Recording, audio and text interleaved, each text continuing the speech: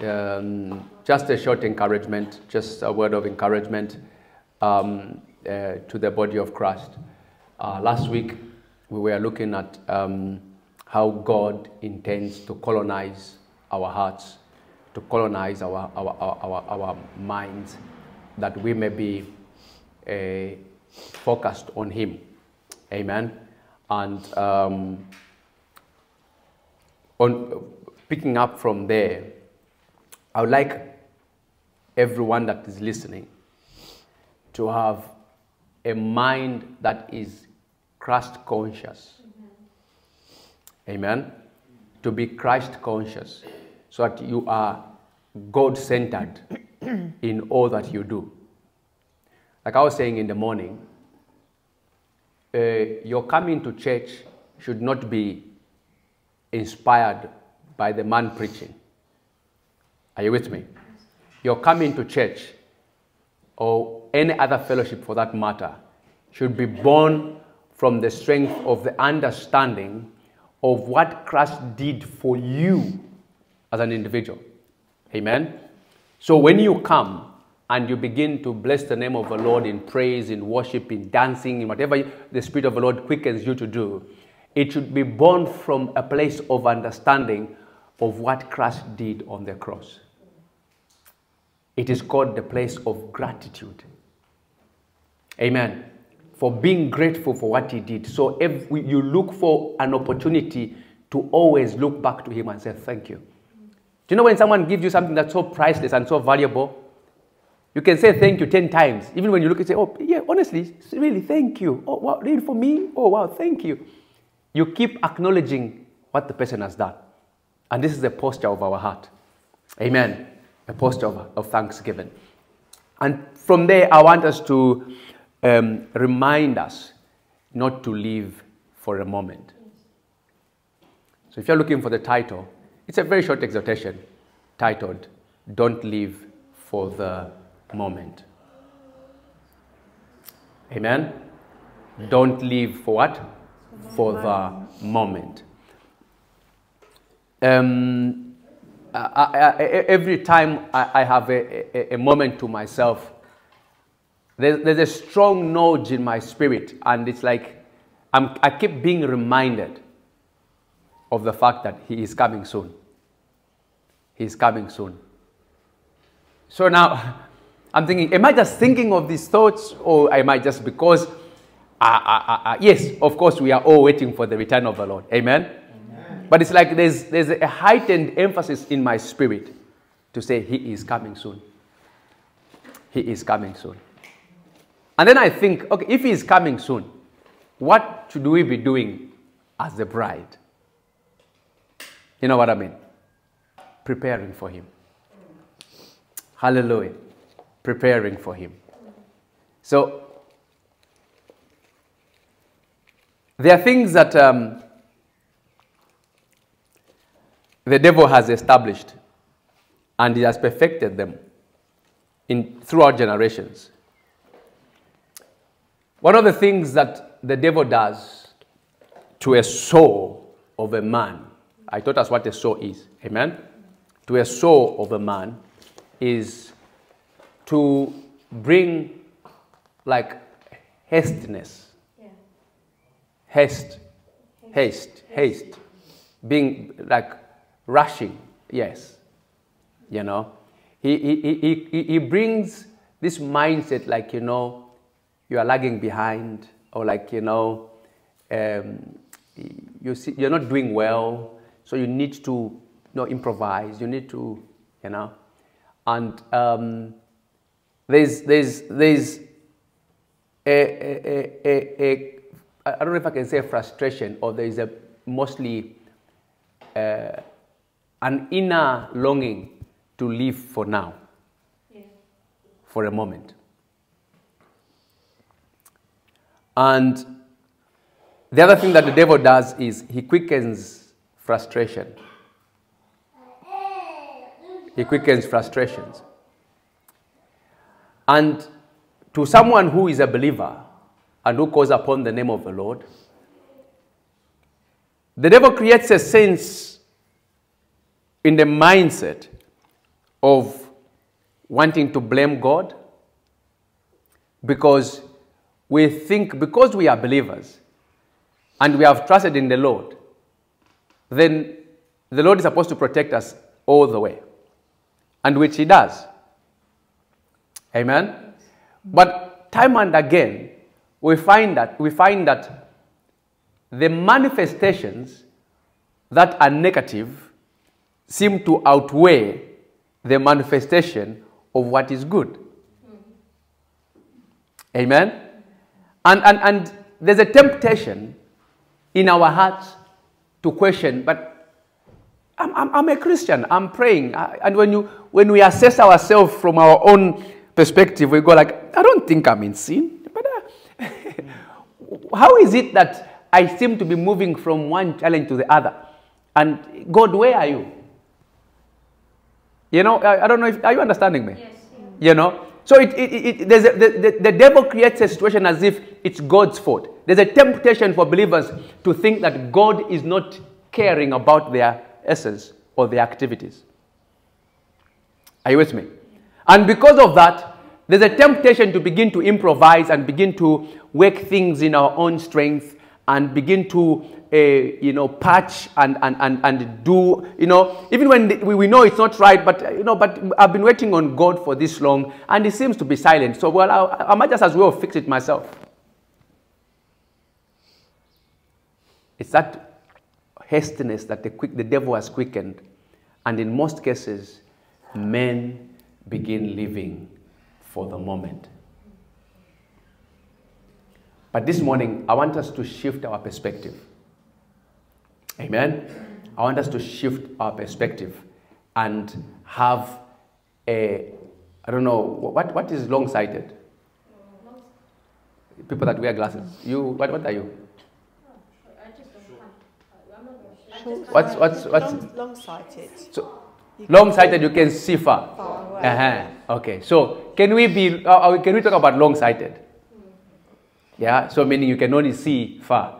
But it's also, it's good to see, because even as much as you can see far, that doesn't mean that you can't see here. You do see here. You need 20/20 vision. 20/20 vision.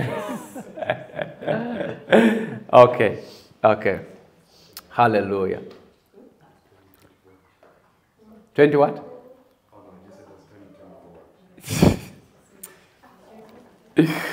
Oh, God. That's a dad joke. And they always tease me. They always tease me about my jokes. Seriously? Okay, so can we go to Hebrews 12? Remember, don't live for the moment. Can you look at someone and tell them, don't live for a moment? Don't live for the moment. Amen? Okay. Hebrews what? Hebrews 12, verses 14 to 17. Hebrews 12.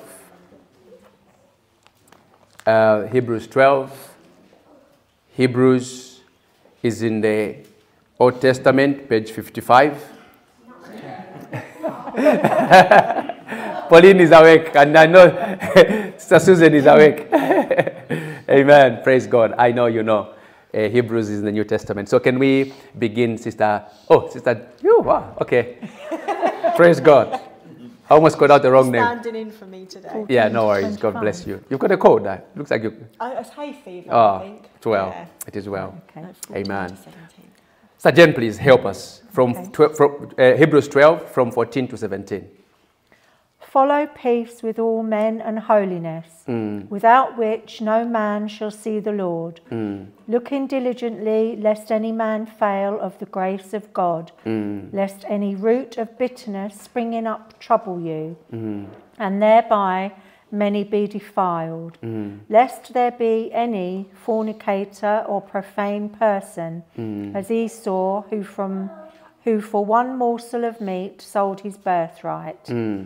For ye know how that afterward, when he would have inherited the blessing, he was rejected, for he found no place of repentance, though he sought it carefully with tears. Hallelujah. This makes a sad reading. This makes a sad reading. And I want to encourage you this week, as you do your devotion. I know you've got your personal devotion and your personal scriptures. Can you look at Hebrews 12? Can you study Hebrews 12? Amen. What I want you to understand is that I want you to picture a church that has received a letter as an epistle. Now they are reading through. Are you with me? So they are receiving, they are reading through the letter. And what the writer is trying to say is, follow peace with all men. Okay? And holiness, without which no man shall see the Lord. Now, there's a misconception in the body of Christ. People confuse salvation with holiness. Huh? Salvation is not holiness. Huh? Yes. Salvation is what the Lord imputes unto us. He gives us for free. Yes. By virtue of believing in Him. When we believe that He is Lord and He died for us, and we are convinced from inside ourselves, He accounts to us as being saved because we have believed upon the name of the Lord. Amen. Are you with me? Holiness is now an act of allowing Jesus to become Lord and God of our lives. Amen. Holiness is the act of walking in obedience to that which God has prescribed for us now that we are saved. Yes, amen. Are you with me? Whereas salvation is free, holiness is something that a saved man works towards. Yes. Amen. Are you with me? Yes. So, salvation is free. But now that you have come into that crucible of His mercy by the blood, because what necessitates salvation is the blood which purchases, which makes as a token for you and I to come into salvation. Now that we have come, we need to begin to find out what He is demanding of us. And the more we obey, the more we journey in Him, in keeping with the word of truth as He has demanded of us, it's attributed to us as holiness, shunning what He demands and declares as evil. Yes. Are you hearing me? Are you hearing me? Yeah. We search what is righteousness so that we can walk away from what is decreed as what? As evil. So in our quest to walk right with Him, we are walking in holiness. And if you are opening this book, this verse, and then you see where it says, and holiness, without which no man shall see the Lord. That should be sobering. That should be able to open your understanding, to open you, to shake you up and to wake you up and say, hang on. Yes, I'm saved. But how much have I allowed Him to become Lord and God of my life? Are you with me? And then He says, looking diligently. That's English. Huh? Looking what? Diligently. So, you've come into God, but you don't now begin to slumber and slacken. You keep your posture of alertness, looking diligently, lest any man fail of the grace of God. So there is grace provision. However, a possibility exists. If men slacken, if men slumber and become lukewarm, they can fall from the grace of God. There is grace. Yes. And we are saved by what? Yes. By grace. However, if we slacken and we lose focus, we lose our diligence, the Bible is saying, lest a man falls from what? From the grace of God, meaning there is a possibility. Can I see people that are waiting His return? Yeah. This is getting ready. Huh? Lest any root of bitterness springs up trouble. Springs up, trouble you, and thereby many be defiled. So now this is what should begin to sober up a believer. Because the devil wants to do everything possible to disqualify us from the race. Are you with me? And the writer is reminding us to say, sometimes all it takes is bitterness to spring up. And once it takes root, men are defiled. So you and I can be looking for sins of fornication, of adultery, and you forget that actually bitterness will defile a man. Because what that bitterness will bring is what? Unforgiveness.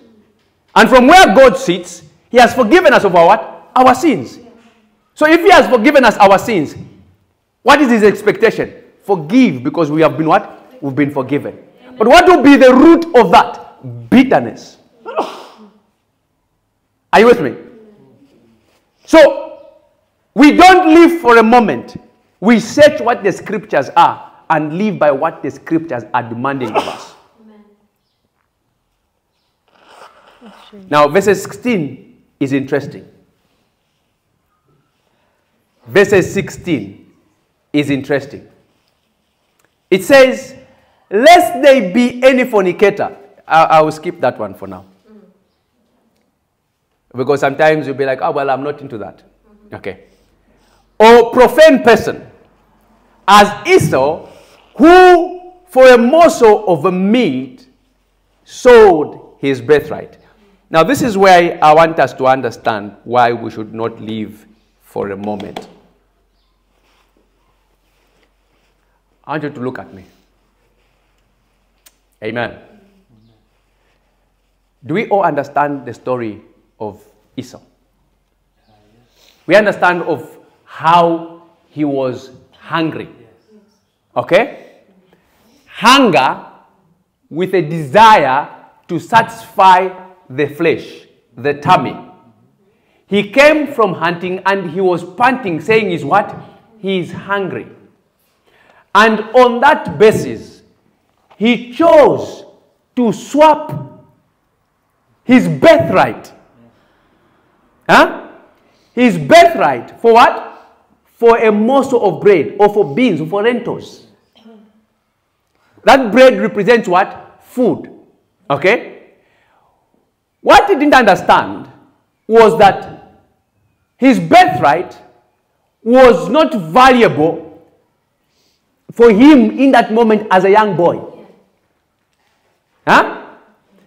His birthright was to come in play when he's an adult, and now there come a time for sharing inheritances. Then he would have seen what the birthright meant. But in that moment, he had it, but it was not valuable because it had not come into full manifestation of what it was supposed to be in tomorrow. Are you with me? So he trivialized it and chose to exchange it for a cup of bread, of lentils, or for bread as the Bible tells us. In other words, for food. This, we are reading it from the New Testament. And the writer is quoting a narration from the Old Testament. Are you with me? This is a clear example of a man who lived for the moment and had to forgo eternity. Are you with me? So, many other times, when we are... So, right now, there are two things that the writer points out to. He says, lest there be any fornicator or profane person. So, he uses two things. And to qualify his statement, he brings in Esau as an example. Okay? So, what happens is, in most cases, the devil will create situation that brings panic, that brings a sense of loss to a man. And in that moment, because we lose focusness of that long-sightedness, we focus on the need in the moment and the gratification that it will bring. We dive into it, but without knowing that our actions are actually messing up our tomorrow. Are you with me? Yeah. I want to look for an example that we can relate with. Yes. Yes. Okay. No. Yes. Eating or getting angry. Jen, I'm going to focus on you. You have your son-in-law here. Okay. When this son-in-law of yours fell in love with your daughter, I know you knew him because they were friends from the time they were young. Let's take it for example. You didn't like him. Okay? Okay? Let's take it you didn't like him. Okay? So, you could have done everything possible for him not to come into relationship. And you squeeze him and everything. But you're looking at the moment. Okay? Not knowing that if they have come into union, there will be children that will be born from this. And those children will become to call you grandmother. Are you hearing me? Yes. So your bitterness, and one of the children that will be born, because of his genes, he has to be strong because his destiny, the reason why God wants this woman to come into relationship with this, because there's a gene quality of strength that will make him the best boxer of our generation. Mm-hmm. Now, you're not preview to that. So what you do is mess up this, and probably it may fail off. But if you wait and see, they come together, a child is born, before you know it, we have got a boxer who is the best boxer in Britain and the whole world at large, champion and defeated. Why? Because of the genes from the father, and God allowed that to be, but you did not know. So you could have truncated destiny because of your bitterness. Mm. Are you hearing me? So, a young man finds a deal. A deal is just to transfer cocaine from Spain to the UK. Huh? This deal is worth 1.5 million. It only takes one transfer. Once you drop, the money is wired to your account, and that account is anonymous. No one will know. It's just within an hour, just one flight from wherever to the UK, Gatwick, walk away, and you are worth 1.5 million. How tempting is that? We have talked to the person who will be on the counter to check at Gatwick. He's one of our boys. Okay? The person that will be on the scanner is one of our boys. They make a phone call, you talk to them whilst they are at work. You're in uniform as border security. You talk to them, and you are assured to say that they will be there and they are working, and the flight takes off. And as life may have it, a stomachache, that guy moves away. The one who's supposed to check your bags, he moves away. You come onto the airport, there's a new blog, he's got no idea who you are and what you are up to. Did you know that ferrying cocaine from wherever and distributing it is a crime? Yeah? Yes. You knew. Was there a fear in your heart? Yes. But did you look at the consequences and consider what it will, if just in case? No.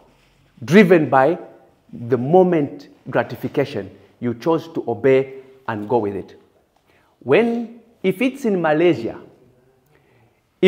Malaysia and they catch a young man or a person with drugs, you are sentenced to death. Yeah. The Geneva Convention, the UN, they've got no say. You are sentenced to what? To death. And yet you know that you are only 19. You are only 21. It's the same story with Thailand. Why? Because a man or a young boy looked for a moment's gratification. I'm giving extreme examples. Are you with me? I'm giving extreme what? Examples. How many times have you chosen to sleep at the expense of prayer? If only you knew that the following morning there's an accident that the devil has purpose and planned. Do you remember the story of Mordecai and Esther? The enemy was planning for 1 year. He's planning, and how do you know that the following day is the day of the accident?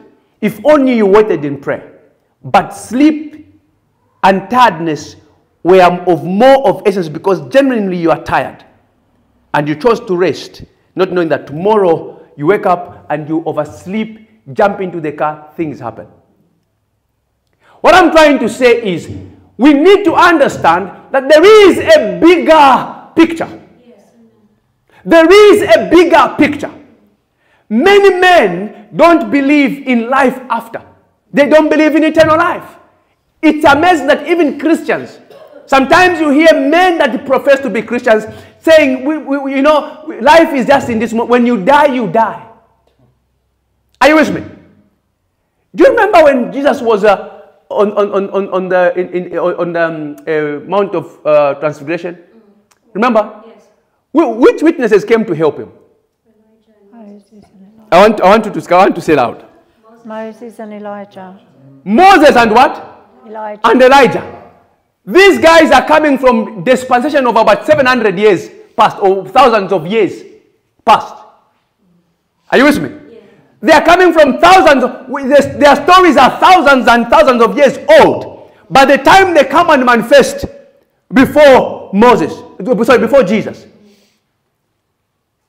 When you read the Bible says that Moses died and the Lord buried him. Yeah? But on that day, we see this man coming to console Jesus. Now, if you have not journeyed into those realities, you may think that life revolves only about now. So it's okay for us to do deals. It's okay for us to be taken by the gratifications of the flesh today, not knowing that eternal life is a reality. The reason why the disciples were killed is because they preached the resurrected Jesus. They were told, you go and speak anything else, but don't speak about him being resurrected. When he rose from the dead, did he have a body? Yes. I want you to help me. Yes. Did he have a body? Yes. Okay. Did he wake up with amnesia? No. He knew all his disciples. So your mind may be confused, say when you die, and then when you wake up, you'll be confused. How will you know? When we go to heaven, will we know if my grandmother, like as he is, so shall we be. It's in the scriptures. He had the body, but the body was different. Was a what? A glorified body. And with that body, he found them by the beach, and he says, can you roast fish? They roasted fish, and they did what? They did eat. It was a unique body. So these are the things that a man should come to have in his spirit. That we may live for now. We may live for now in the UK. However, our destiny is not here. So there will be a temptation for you to focus on the moment. Like Esau. That's why the writer quotes Esau to be an example. Who by way of profanity lost eternity. The challenge is that even when he wept and cried, he could not get back that which he lost. What was the root cause? Living for a moment. Young girls, young boys, there's a part you go to college. Didi, Chenela, you go to college. And you find girls that are lost. At college, there are groups for Satanists. Yeah. And they see results from their Satanism. At college, there are cocaine. At college, there is weed. At college, there is sexual immorality. You will find everything. Yeah. And you look as if you are losing out because they will tell you how they had a nice time last night. And you may be tempted to live for a moment. You do not know what will happen thereafter. Yeah. Are you with me? You carry destinies. Your eternity is what should be in view. You need to have a long sight. Don't live for the moment. So even when you have an argument as parents or as husbands and wives, what is the reasonable thing you should do? Huh? Repent. Yes. And what the other thing is what? Apologize. Ask what? Forgiveness. Because the root of bitterness may do what? May disqualify. Yes, amen. Yes, she's your wife. Yes, she's your husband. Yes, he is your son. Yes, he's your daughter. But the root of bitterness may do what? Disqualify. So for the sake of eternity, what do? We forgive. Yes, amen. Yes. Are there offenses? Yes.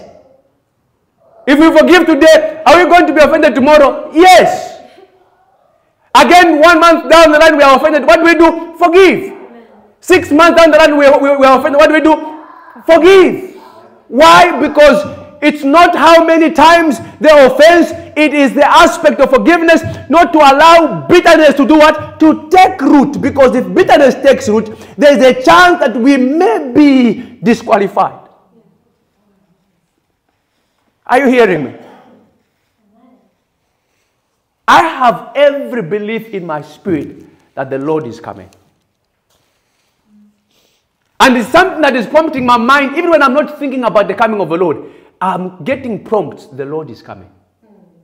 The Lord is coming. I don't know if it's 7 years from now. I don't know if it's 10 years from now. But what I know in my spirit, that the Lord is coming. The Lord is coming.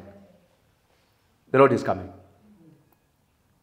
So if we take church as a joke, if we let the world teach us of how to live and not live by the scriptures, we are likely to sell our destiny. We are likely to sell our eternity.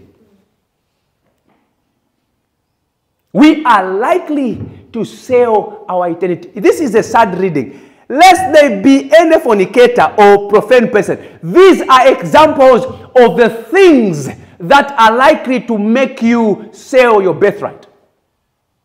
Sell your destiny, which is eternity in Christ Jesus. As Esau is an example of a man who lived for a moment. Are you telling me that if Esau had lived for another 1 day without eating, would he have died? No, help me. No. Would he have died? No. And then he comes up and says, I am so hungry, I'm about to die. Seriously? I don't care. Just give me beans. Take my birthright. And when the time came for a blessing, you think that maybe Jacob swindled him. No. He had sold his birthright already. Yes. So God allowed that blessing to come to Jacob because by covenant in the realm of the spirit, Jacob had taken over. Yeah. And no matter how you cry, it's over. It's over.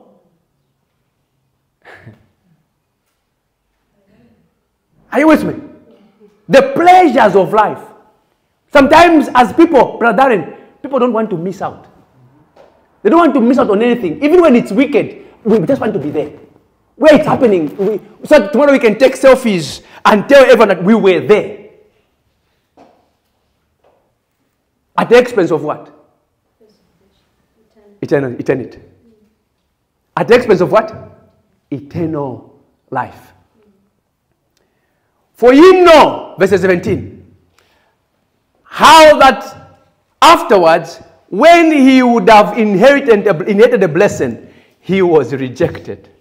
For he found no place of repentance, and he sought it carefully with tears. You know, we talk about the coming of the Lord, and people think that we still have time.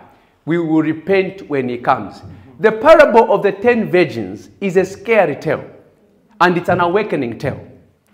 The parable of the 10 virgins reminds us that, you see, a people that are virgins, meaning they are willing, they have kept themselves to wait for the Lord.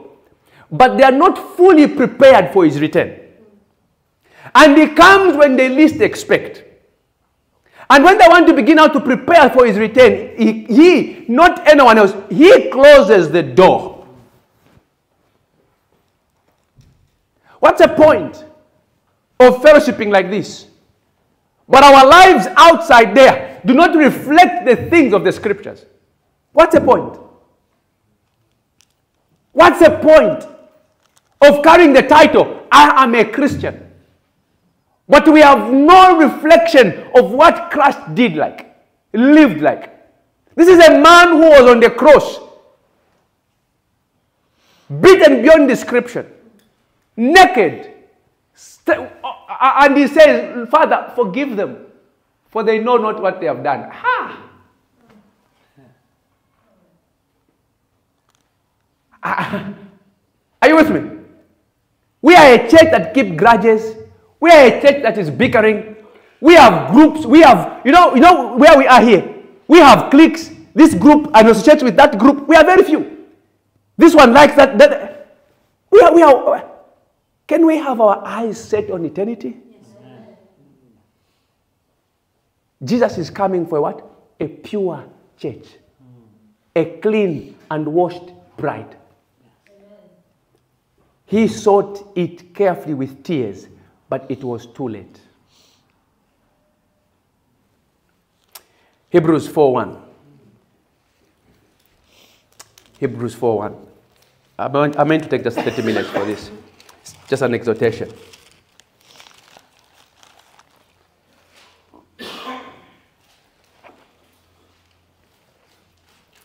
Sister Jen, if you could help us. Hebrews 4:1. Don't live for a moment. Let us therefore fear, lest a promise being left us of entering into his rest, any of you should seem to come short of it. Hallelujah. Did you hear that? Let us therefore fear. I know the Lord has not given us a spirit of fear. Yes. Yeah? But what is the Bible telling us here? Let us therefore fear. The fear is the holy fear. Are you with me? Lest a promise being left us to entering into his rest, any of you should seem to come short of it.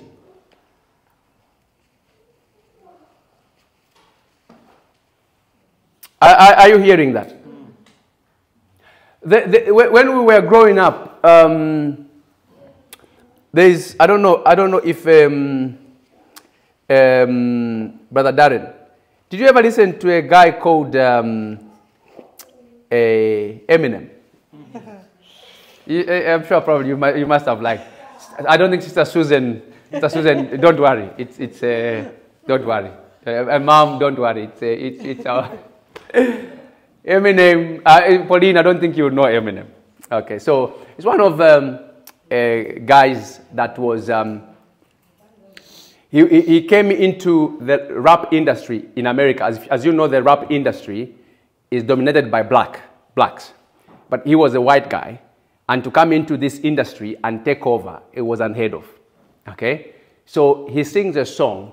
And what he sings in that song, on the chorus, you better lose yourself. He says, in this life, you only have one opportunity. So you need to lose yourself in the moment. Okay? Opportunity comes once in a lifetime. Yeah? Those are the words of the song. Yeah. You better lose yourself in the moment. Okay? You only have one shot in this life. Opportunity comes once in a lifetime. That's the wisdom of Babylon. Yes. Are you with me? Yes. That's the wisdom of Babylon. Because if you check the scriptures, you see men that waited on God for years and years and years and years. And then God, in his fullness of time, came through. But our generation, even believers, pastors, non-pastors alike, we are sold for a moment.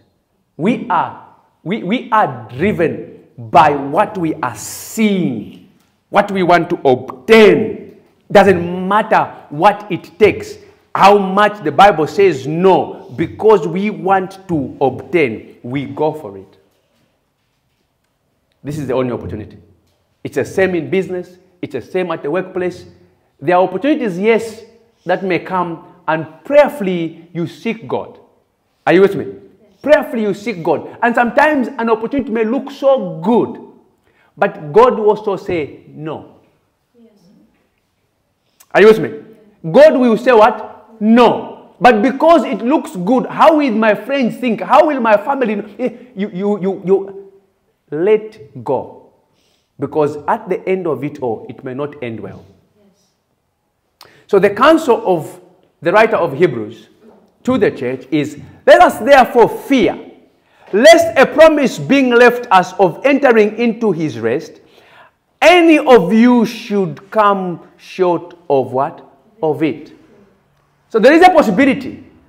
Now this is being read to the church, not to the people in the bar. Are you with me? This is to the people in the church. It's an epistle to the body of Christ. So there is a warning. Are you with me? There's a warning that we do not live for a moment. The devil will orchestrate different things that will look good in our eyes, and in the moment it looks like we will benefit maximally out of it. But when we wait down the line, we will see the consequences, and we wish we would never have journeyed that path. Today, I want to encourage the church to walk away from momental gratifications. Amen? Amen. Walk away from things that look good in the moment. If you know that they are not of God, resist. The Bible says, resist the devil, and he will do what? He will flee from you. Submit to God first. Submit to God, yes. Submit to God and do what? Resist the devil. So if you are well submitted, you will know what the demands of God are. And because you are submitted and you know what the demands of God are, you will do what? You will be able to resist it. I know this looks good. I know this company makes me feel good. But the things they do, they are constantly swearing. They are constantly out of the will of God. I don't think I can continuously walk with these people. Are you with me? I pray that as a church, we will have the fear of God, regardless, and understand what the demands of the scriptures are. My job is to point the church to Christ. Yeah. That's my job. And to bring an understanding of how men ought to be prepared for the coming of the Lord. There's a point for blessings. There's a point for all manner of all exciting things. But what does this profit a man if you would gain the whole world and lose what? Salvation. Safeguard your salvation. Don't live for a moment. I believe this word may not be for everyone, but someone may have ministered to. May you choose to forgive. May you choose to look up what Jesus did on the cross and how much he had done for us, and remain steadfast, not to live for now, but focus on his coming. Amen. Amen. The Lord bless you and keep you. Shalom, shalom.